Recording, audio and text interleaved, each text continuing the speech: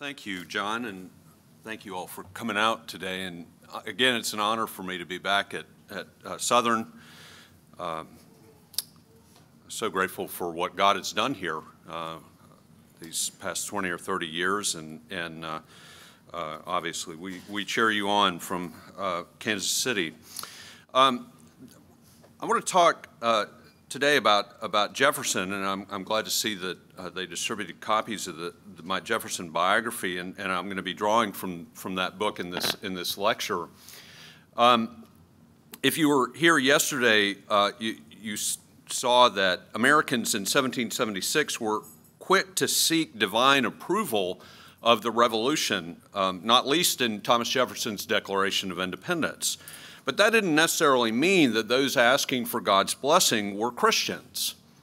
Many patriots were Christians, of course, but several of the top-tier founders were not Christians, at least not in a sense that the great tradition of Christian theology would recognize in terms of believing in the Trinity and the divinity of Christ and so forth.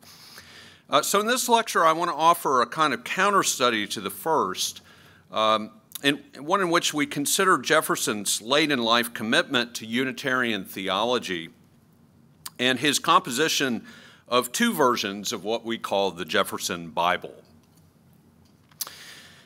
The months before and after the 1803 Louisiana Purchase witnessed the most decisive season of religious reflection of Thomas Jefferson's life.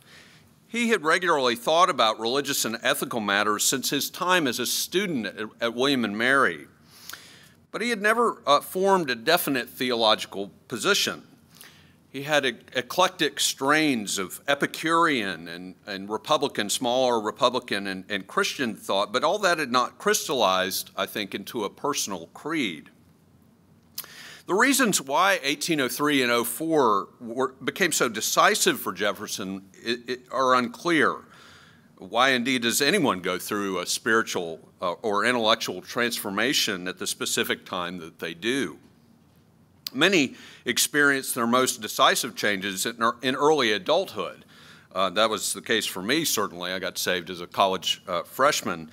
But that was also the case often at the time of the founding. Jefferson's fellow skeptic, Ben Franklin, for instance, rejected his parents' Calvinist faith as a teenager.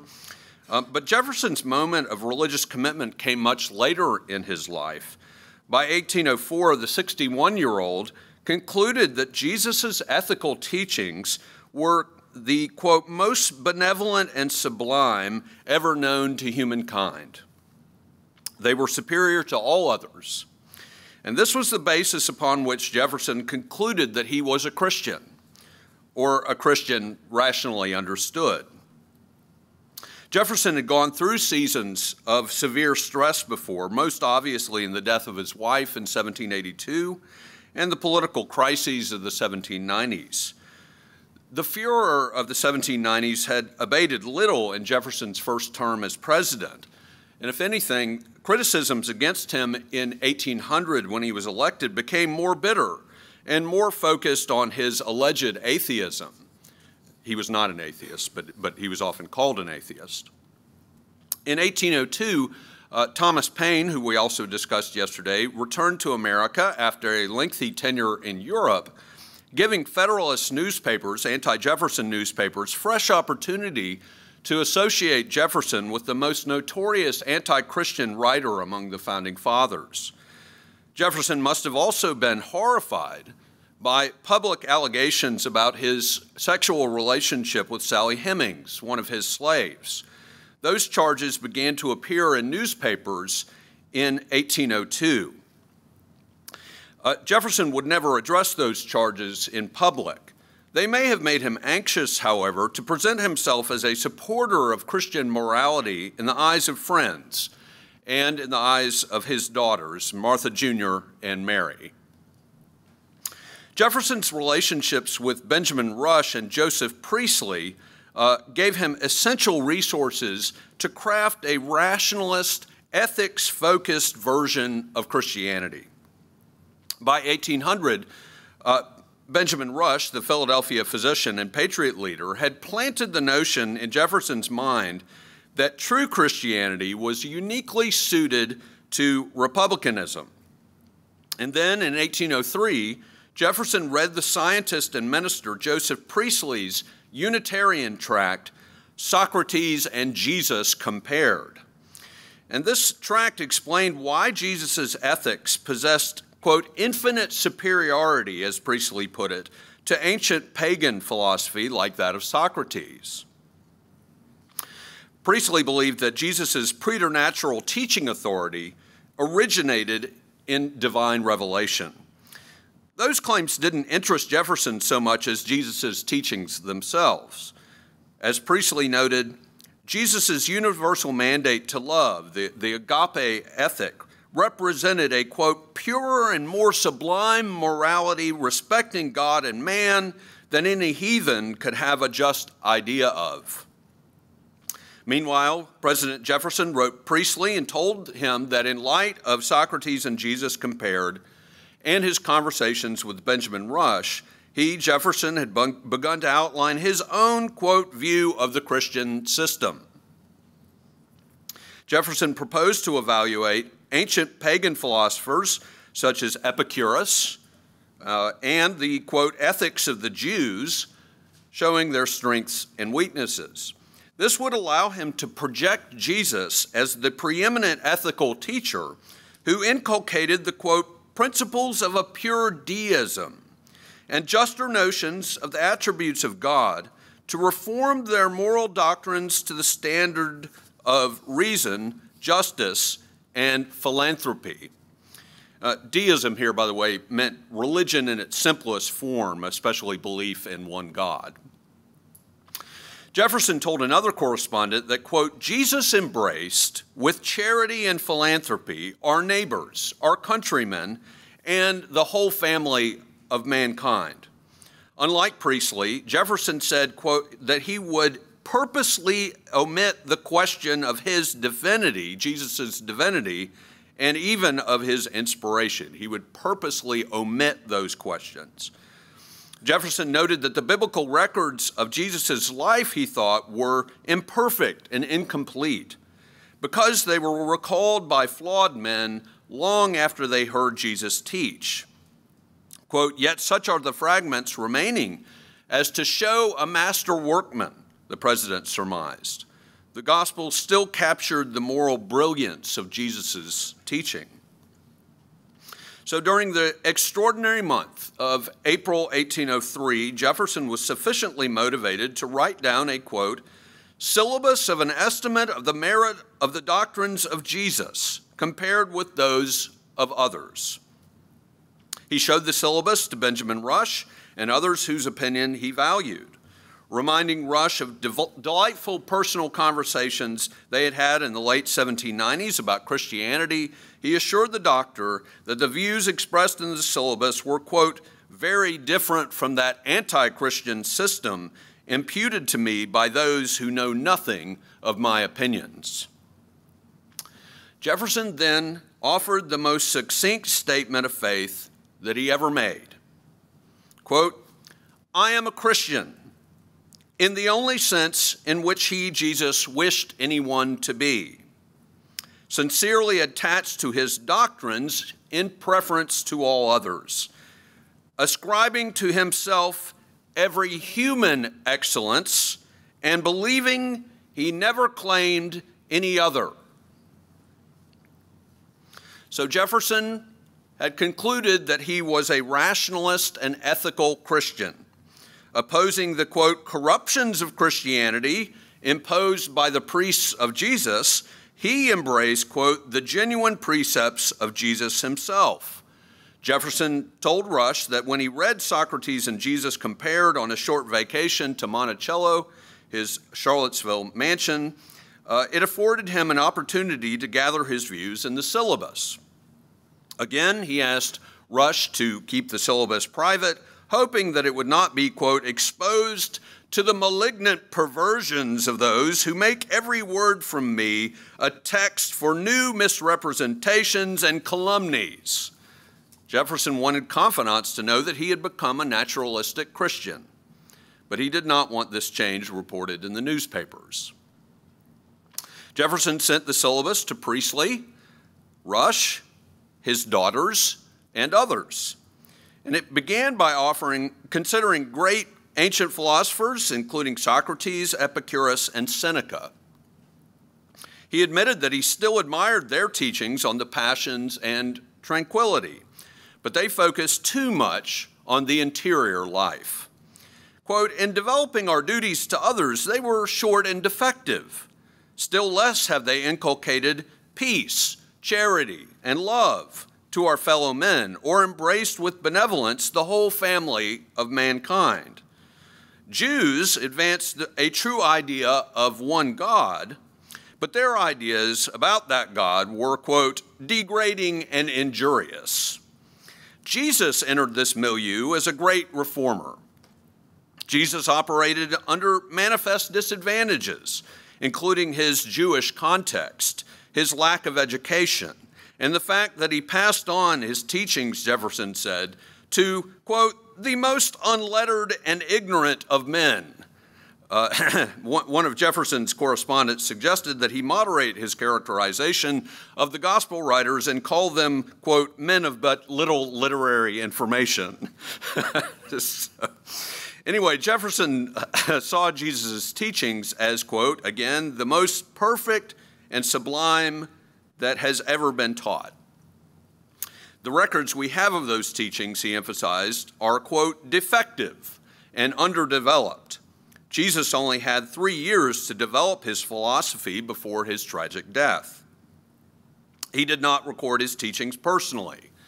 And, quote, fragments only of what he did deliver have come to us, mutilated, misstated, and often unintelligible. The gospel accounts, Jefferson wrote, quote, have been still more disfigured by the corruptions of schismatizing followers who altered the simple purity of Jesus' philosophy for other ends. Jefferson later exclaimed that money-grubbing priests had adulterated Jesus' teachings, quote, by artificial constructions into a mere contrivance to filch wealth and power to themselves. Those corruptors, he said, were the real Antichrist. Jefferson explained that, quote, the question of Jesus's being a member of the Godhead or in direct communication with it, claimed for him by some of his followers and denied by others, is foreign to the present view. He knew that he and Priestley did not agree about Jesus' divine mission, and Jefferson told Priestley, the Unitarian minister, as much when he sent him the syllabus. Jefferson's interest in Jesus was merely ethical.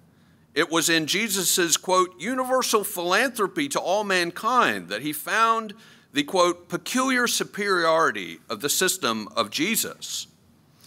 He did concede that a, quote, future state was essential to Jesus' teachings as a chief incentive to moral behavior. He had hoped that Priestley would do more to assess Jesus' teachings in their ancient context and to produce an edited version of the Gospels with only Jesus' authentic precepts included.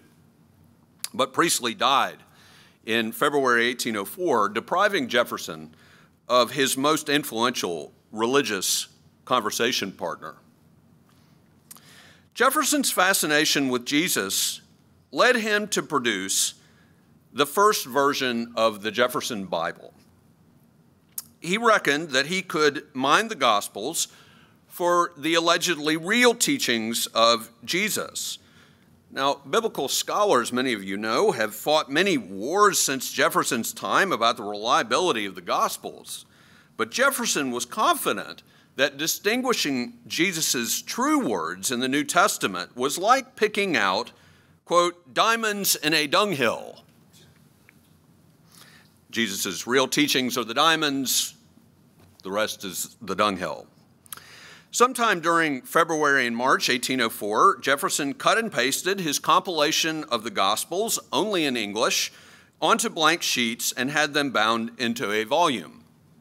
He recalled later that he did the work in, quote, 1 or 2 evenings only while I lived at Washington, overwhelmed with other business. This man is the President of the United States. He has other things to do. So anyway, he's working on this at night.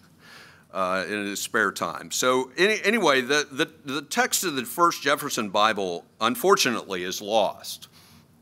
But he titled it, we have the title, quote, "The Philosophy of Jesus of Nazareth, being an abridgment of the New Testament for the use of the Indians."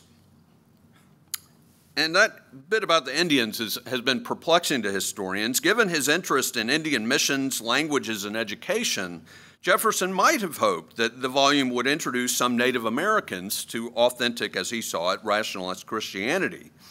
Some scholars, however, have posited that, quote, Indians was code for his Federalist enemies, who said that he was an atheist. In any case, he told John Adams later that he made the philosophy of Jesus for his, quote, own use, and that he regarded the 46-page volume as a distillation of Jesus's, quote, pure and unsophisticated doctrines, such as were professed and acted on by the unlettered apostles, the apostolic fathers, and the Christians of the first century. It was an attempt, he thought, at recovering true Christian teaching. Years later, Jefferson still told correspondents about the, quote, wee little book he pasted together in 1804. It is a paradigma of his doctrines, made by cutting the text out of the book and arranging them on the pages of a blank book, a more beautiful or precious morsel of ethics I have never seen. And he presented the philosophy of Jesus as, quote, proof that I am a real Christian, underlined. That is to say, a disciple of the doctrines of Jesus, very different from the Platonists who call me infidel. Platonists are the people who believe in the Trinity. This morsel of ethics, along with the syllabus, encapsulated Jefferson's beliefs. With the gospel compilation complete, his religious pilgrimage had arrived at its destination. And in retirement, he would flesh out his beliefs with correspondents, including John Adams, who became his most engaging conversation partner on religion after Rush and Priestley. Aided by this small letter-writing community, Jefferson had settled upon an intellectually satisfying version of Christianity. In retirement, Jefferson's longest-standing interlocutor on religion was John Adams, and we have a wonderful collection of the correspondence between Adams and Jefferson in their retirement. It's absolutely fascinating, and much of it is riveting. Their theological discussions could be quite technical, though, covering subjects that may seem arcane and esoteric today. Jefferson and Adams' friendship had happily resumed in retirement following years of estrangement after the bitter 1800 presidential election in which Jefferson defeated the sitting president, John Adams. When Adams and Jefferson started corresponding again, one of the first topics that they discussed was prophecy. Prophecy. Adams told him that, quote, although you and I are weary of politics, you may be surprised to find me making a transition to such a subject as prophecies.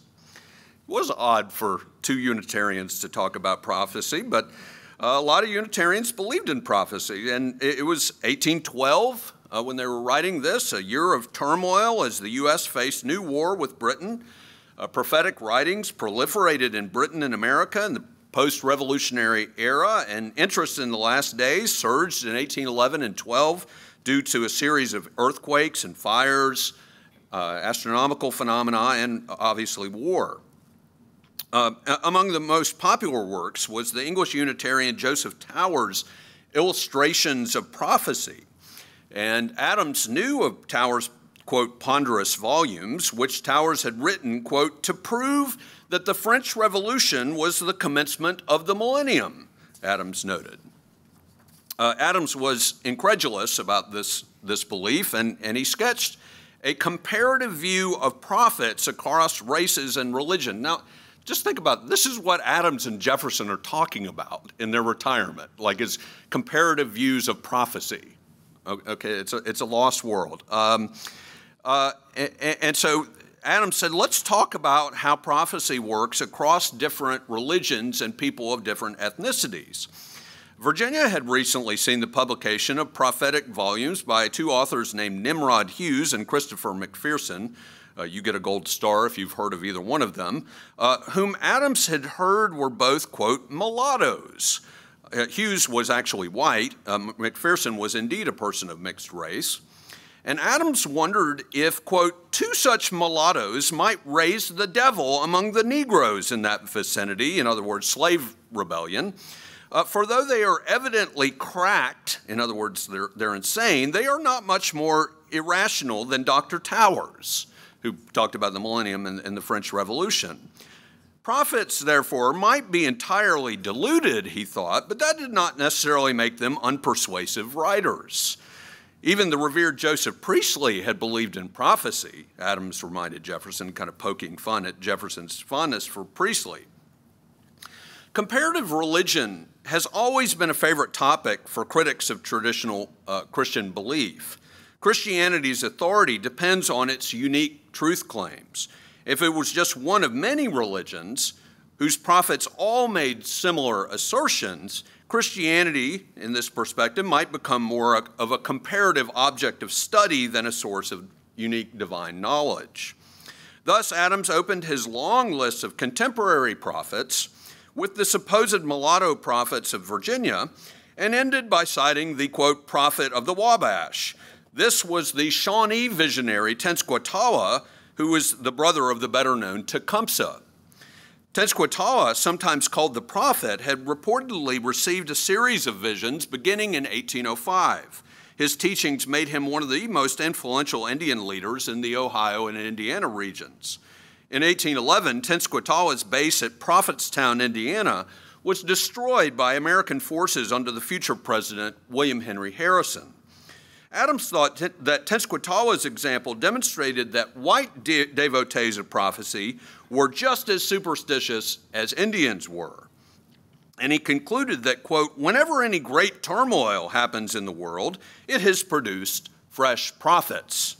Their verifiable prognostications, however, were invariably refuted by the passage of time. Adams thought that Jefferson might know more about the Virginia prophets or about Tenskwatawa, since the prophet had risen to prominence during Jefferson's presidential administration. Jefferson said that he had never heard of Nimrod Hughes, but he had actually known Christopher McPherson for decades. The literate McPherson had received freedom from slavery in 1792. In 1799, McPherson received a shattering vision, he said, in which Jesus removed his heart, took it to heaven, washed it, and then gave it back to McPherson. And this experience, he said, confirmed his prophetic vocation. Despite McPherson's ecstatic experience, he otherwise led a fairly mundane life and managed to secure government secretarial jobs in both Philadelphia and Richmond. In these capacities, Jefferson came to know and actually to like McPherson, even though he regarded him as, quote, crazy, foggy, his head always in the clouds. So Jefferson gave him occasional paid errands to do and legal assistance out of pity for McPherson's vulnerable situation. Jefferson whimsically reminded Adams, however, and this is such a fascinating exchange between Adams and Jefferson. Jefferson reminded Adams of Jeremiah 29's injunction that, quote, every man that is mad or insane and maketh himself a prophet, thou shouldest put him in prison and in the stocks. Anybody have that verse memorized? And Adams was shocked by that obscure reference coming from Jefferson, since Adams assumed that he knew the text of the Bible better than Jefferson did. But Jefferson had not cited chapter and verse in this verse about prophets, so Adams had to literally pull out his concordance to find where that verse was located in the Bible. It's absolutely extraordinary how well the skeptic Jefferson knew his Bible. Anyway, so let's fast forward to the late 18-teens, when Jefferson produced a second compilation of the Gospels, which he called The Life and Morals of Jesus of Nazareth. And because this text has survived, this is usually what people mean when they speak of the Jefferson Bible. Just remember, there were two versions of it, but this is the text that survived. This Jefferson Bible was only known to a small circle of Jefferson's friends during his lifetime. Heeding their frequent warnings, Jefferson never did publish The Life and Morals of Jesus of Nazareth.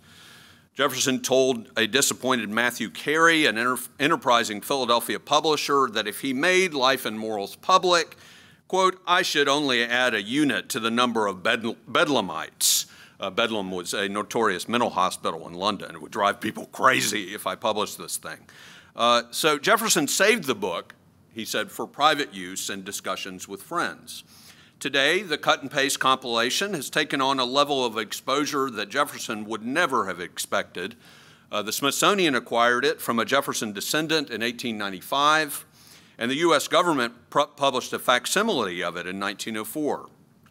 So that's the first time it was actually published.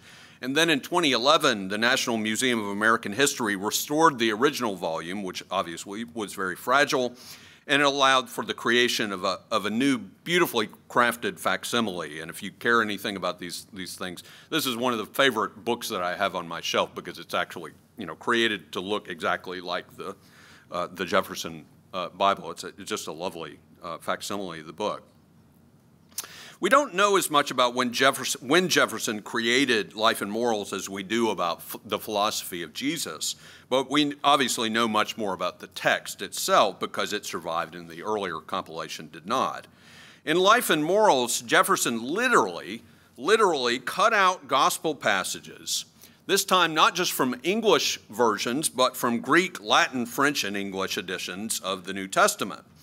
And he pasted these excerpts in parallel columns in a blank book that he had gotten for the project, and he had it bound with an expensive red leather cover. Thus, it was not so much that Jefferson cut out the supernatural elements of the Gospels, but that he left those elements behind in gutted editions. So, you can imagine his floor or desk covered with cut-up copies of the New Testament. This Jefferson Bible included more content than the philosophy did, focusing on Jesus' life as well as his teachings. Scholars routinely note that Jefferson removed miraculous content from the Gospels, and this was true in many cases. As historian Peter Manso at the Smithsonian notes, Jefferson's approach has the curious effect of presenting the Gospel accounts of Jesus with, quote, all setup and no payoff. No payoff meaning no resurrection. In fact, the last verse that he included in the Jefferson Bible was from Matthew 27, where the disciples, quote, rolled a great stone to the door of the sepulcher and departed. That's the last phrase in the book. There is no resurrection or ascension to heaven. It's quite startling, actually, to look at how that ends with Jesus' grave. That's not empty. It is easy to overstate how naturalistic Jefferson's extracts were, however. The 84-page book includes passages dealing with the last days, the coming great tribulation for God's people, a fiery hell, future resurrection of humankind, and the second coming of the Son of Man. Jefferson's Jesus also has special foreknowledge of future events. Why Jefferson included this supernatural material in his compilation is not clear. Maybe he found those parts plausible. Perhaps he found it difficult to adhere to strict naturalism, since, as you know, the Gospels weave in many supernatural happenings along with Jesus' ethical teachings. Sometimes it's hard to completely cut them apart. Or maybe Jefferson just didn't think about the choices as much as we might expect. But the opening page of clippings illustrates Jefferson's approach. He started with Luke chapter 2, the narrative of Jesus' birth in Bethlehem. He skipped the angel Gabriel's announcement to the Virgin Mary that Jesus would be miraculously conceived by the Holy Spirit. He also excised Luke 2, 8 through 20 regarding the angel's appearance to the shepherds, and so we don't get them saying glory to God in the highest and on earth peace, goodwill to men. But Jefferson didn't cut out all references to angels. For example, he included Jesus' teaching in Matthew 13 that, quote, the Son of Man shall send forth his angels, and they shall gather out of his kingdom all things that offend, and them which do iniquity, and shall cast them into a furnace of fire, and there shall be wailing and gnashing of teeth. Presumably he included this passage because it was part of Jesus' explanation of a parable. Jefferson tended to include parables rather than cut them out, even if they contained material he might consider objectionable or unreliable. But he steered away from narratives in which supernatural beings like angels were part of the action. The parables, the Sermon on the Mount, and similar passages were key because they demonstrated, Jefferson believed, the kind of moral behavior God required for salvation. In contrast to the classic Protestant belief in salvation by grace alone, Jefferson believed that God would save people who behaved morally. This belief made Jefferson especially critical of the French reformer John Calvin. Jefferson started making disparaging comments about John Calvin before he composed The Life and Morals, apparently because of tracts he read about theological debates between Unitarians and traditional Congregationalists in New England. And so increasingly, Jefferson simply defined his religious views as anti-Calvinism. For example, he wrote about Calvinism to New Hampshire Congressman Salma Hale, who visited Monticello in 1818 and discussed theology with Jefferson, and subsequently sent Jefferson pamphlets on the Unitarian controversy. Jefferson told Hale that, quote, Calvinism has introduced into the Christian religion more new absurdities than its leader, Jesus, had purged it of old ones. Our Savior did not come into the world to save metaphysicians only. His doctrines are leveled to the simplest understanding, and it is only by banishing mysteries and subtleties which they have nicknamed Christianity and getting back to the plain and unsophisticated precepts of Christ that we become real Christians. The followers of Calvin were not real Christians, or at least their faith was corrupt. He even told John Adams that Calvin was an atheist and that his religion was demonism. Think he doesn't like Calvin? Here Jefferson turned tables on evangelical Christians who conventionally asserted that nominal Christians were not real believers. And the next year, Jefferson wrote that he considered his religion to be, quote, the reverse of Calvin's, that we are saved by our good works which are within our power and not by our faith which is not within our power. Which I have to say that's a good line. I'm a Calvinist, but that's a good line. And so finally he told Pastor Ezra Stiles Eli of Philadelphia that, quote, you are a Calvinist. I am not. I am a sect by myself as far as I know. Great stuff. Jefferson regarded himself as a sect by himself because he didn't even agree with all of Jesus' teachings, he said, even when reconstructed in their purity. He wrote to his longtime friend William Short in 1820, around when Jefferson was finishing The Life and Morals. Jefferson said that he hoped to separate, quote, the gold from the dross in the Gospels, restore to Jesus the former, and leave the latter to the stupidity of some and roguery of others. Composing the gospel extracts also gave Jefferson a fresh opportunity to assess what he accepted in Jesus' authentic teachings and what he did not. Jefferson assumed there must be some content in the Gospels that represented Jesus' actual philosophy. It was not all invented later by others. Sending William Short a copy of his syllabus of an estimate of the merit of the doctrines of Jesus that he had written in 1803, he told Short that, quote, it is not to be understood that I am with him, Jesus, in all his doctrines. Jefferson considered himself to be a materialist, and he assumed that Jesus was a spiritualist. In other words, Jesus believed that there was, in fact, a non-material realm of spirit, and Jefferson didn't believe that. Within months of explaining that contrast to Short, however, Jefferson speculated that maybe even Jesus was a materialist, which is ludicrous, but that's what he said. Sure, he told John Adams, Jesus had said that God was a spirit in John 4, a verse that he included in Life and Morals, but Jesus didn't say that spirit wasn't material. It's just silly, but that's what Jefferson said. Anyway, Jefferson also noted that Jesus preached repentance for the forgiveness of sins, while Jefferson focused on good works as a, quote, counterpoise to sins. Still, he regarded Jesus' distillation of the greatest commandments, quote, the sum of all religion, as taught by, quote, its best preacher. Those commandments were to, quote, fear God and love thy neighbor. Such teachings involved, quote, no mystery. They need no explanation. As for Jesus' divinity, Jefferson told Short that he was convinced that, quote, Jesus did not mean to impose himself on mankind as the Son of God, physically speaking. Any equivalence of Jesus with God, he said, was nonsense. But that Jesus, quote, might conscientiously believe himself inspired from above is very possible, he conceded. Unitarians such as Priestley generally believed that Jesus did consider himself inspired by God. They rejected Trinitarianism, but they believed that Jesus was operating under divine sanction. That's what people like Priestley believed. But Jefferson wasn't so sure.